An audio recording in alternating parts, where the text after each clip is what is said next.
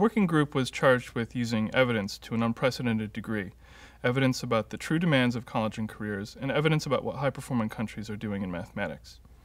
In terms of college and careers, when you look at the evidence, you see that we have a remediation problem.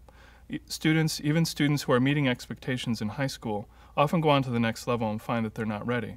So we have a mismatch of expectations between K-12 and post-secondary.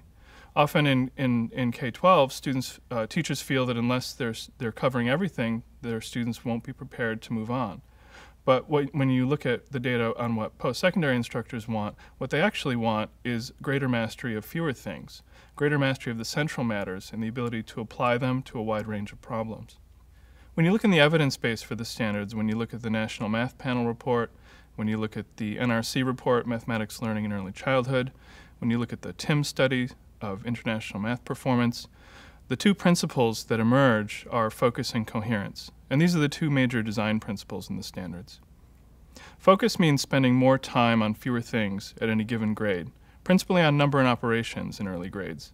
This is to give teachers more time to teach those things to mastery and give students a firm foundation on which to build. And the point is that math is not like a homogeneous fluid that can be ladled into bowls and served to students. It has a logical structure with lots of connections, some of them intricate. At every level, there are intricate, difficult, and necessary things that are prerequisites for the next level's intricate, difficult, and necessary things. The standards follow widespread research and recommendations by focusing on arithmetic in the early grades.